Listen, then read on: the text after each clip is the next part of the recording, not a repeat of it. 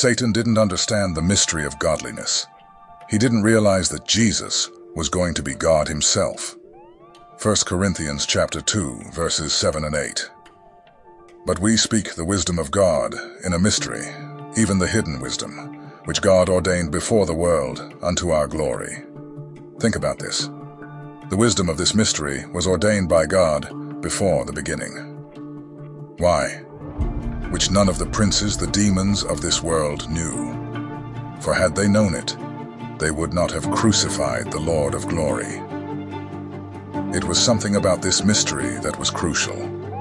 In order to get the demons of this world to crucify the Lord of glory. And if they had not crucified the Lord of glory, all of us would still be under the law of sin and death. God in his divine wisdom foresaw there would come a time when all of us would need redemption. If Satan had known that the death of Jesus would break the law of sin and death, he would have never crucified Christ. But he didn't know, so he blundered right into God's majestic plan of redemption. The princes of this world didn't know that the Son was going to be Emmanuel, God with us. They didn't know that great is the mystery of godliness. This was going to be God manifest in the flesh, justified in the spirit. They crucified him. And when Jesus shows up in hell, he tells Satan, "Give me the keys." Satan hands them over, and Jesus comes walking out of that tomb 3 days later with the keys to hell and death.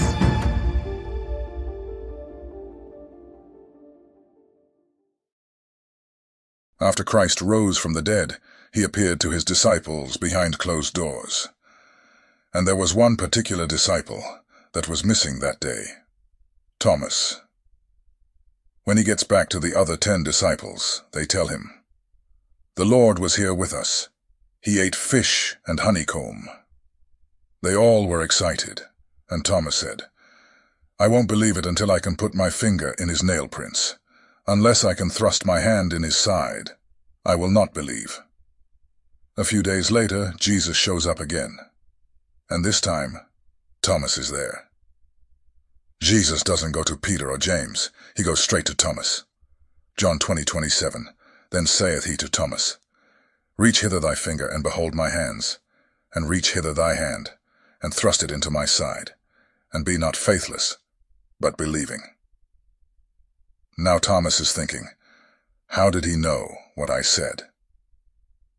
Then it dawned on Thomas that Jesus heard every word he said, and his understanding of who Jesus was went far beyond anything then it had before. And Thomas answered and said unto him, "My Lord and my God." You are more than a Messiah. You are the mighty God, the everlasting Father. You are the Prince of Peace. When Jesus rose from the dead, Satan had a revelation. That wasn't just the Son of God. That was God Almighty. We couldn't kill God. I've been duped. What do we do? Now Satan is probably trying to figure out what to do next with all of his demons. Jesus ascended to heaven, but before he left, he gave Peter the keys of death and hell, the keys to the kingdom, the keys that will unlock the door and let people out of death and hell and give them eternal life. Matthew 16:19. And I will give unto thee the keys of the kingdom of heaven, and whatsoever thou shalt bind on earth shall be bound in heaven, and whatsoever thou shalt loose on earth shall be loosed in heaven. The disciples were instructed to return to Jerusalem and wait until they were endued with power from on high. When the day of Pentecost came, and they all were in one accord, in one place, suddenly a mighty sound came from heaven, like a mighty rushing wind, and it filled all the house where they were sitting. And there appeared unto them cloven tongues, like as of fire, and it sat upon each of them. And they were all filled with the Holy Ghost, and began to speak with other tongues, as the Spirit gave them utterance. Now when this was noised abroad, the multitude came together, and were confounded, because that every man heard them speak in his own language. And they were all amazed and marveled, saying one to another, Behold, are not all these which speak Galileans? And how hear we every man in our own tongue, wherein we were born, Parthians and Medes and Elamites, and the dwellers in Mesopotamia, and in Judea and Cappadocia, in Pontus? And they begin naming all the languages they heard the apostles speak. Some mocking said, These men are full of new wine. The apostle Peter stood up with the 11 apostles. By this time he is full with the Holy Ghost, said, Ye men of Judea, and all ye that dwell at Jerusalem, be this known unto you, and hearken to my words. The Jesus you crucified, because you said that he being a man and made himself God. That's the reason you crucified him. You misunderstood him. He wasn't a man making himself God. That was God making himself a man. And if you would have recognized that, you would have never crucified the Lord of hosts. And when the people realized that they killed their Messiah, they cried out and said, Men and brethren, what shall we do? Peter remembered the keys and said unto them, Repent, and be baptized every one of you in the name of Jesus Christ, for the remission of sins, and ye shall receive the gift of the Holy Ghost. And that day 3,000 souls walk from under the law of hell and death, and into the newness of life in Christ Jesus. Was Satan watching this? You better believe it. Now Satan is thinking, we've got to stop people from being baptized in the name of Jesus. How do we do it? They got the mystery of godliness. God was manifest in the flesh, justified in the Spirit, seen of angels, preached unto the Gentiles, believed on in the world, received up into glory. I'm going to give birth to the mystery of iniquity. 2 Thessalonians 2:7.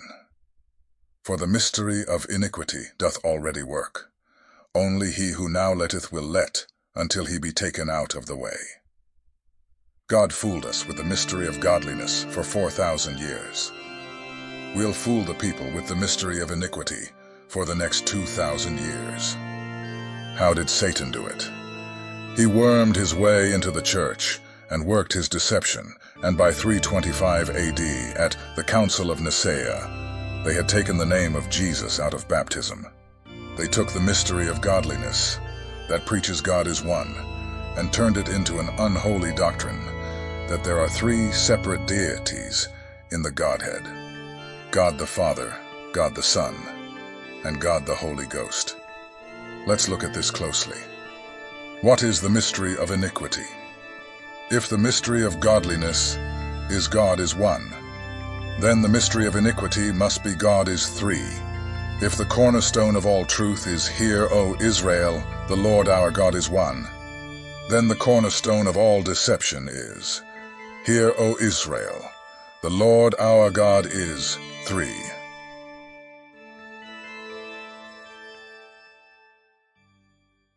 Back to was Jesus, the one true God. Keep all what we went over in your mind for a moment. Saul of Tarsus was a devoted Jew. He was the #1 persecutor of Christians because he thought they were preaching another God, this Jesus. He was an upholder of Hear, O Israel, the Lord our God is one. He became the head persecutor of the early church. Even though he was wrong, he was sincere. God said, I'll turn that man around and put him in my kingdom to preach my gospel. Well, as he was walking on the road to Damascus to persecute Christians, all of a sudden, a light that was brighter than the noonday sun knocked Saul of Tarsus to the ground. Acts chapter 9, verses 4 and 5. And he fell to the earth, and heard a voice saying unto him, Saul, Saul, why persecutest thou me? Now, Saul believed all his life. Hear, O Israel, the Lord thy God is one Lord. And he's thinking, I know this is God talking to me, but apparently I don't know who you are. And he said, Who art thou, Lord? This was a Jewish man who believed that there was one God, and God was one. "Who art thou, Lord?" he said. And the Lord said, "I am Jesus, whom thou persecutest. It is hard for thee to kick against the pricks." Saul went blind, and God sent him to a preacher that came and laid hands on him, and he received his sight, and the Holy Ghost, you all know the rest. "Who art thou, Lord? Jehovah, God. I am Jesus." Jesus was simply God manifest in the flesh. "I am Alpha and Omega, the beginning and the end. I am the first and the last. I am he that liveth and was dead, and now liveth forevermore." Then Jude chapter 1:25 tells us that Jesus is the only wise God. To the only wise God, our Savior, Jesus, be glory and majesty, dominion and power, both now and ever. Amen. If there was two gods, the other one doesn't have any sins because Jesus is the only wise God. There is only one God, and Jesus is that one God.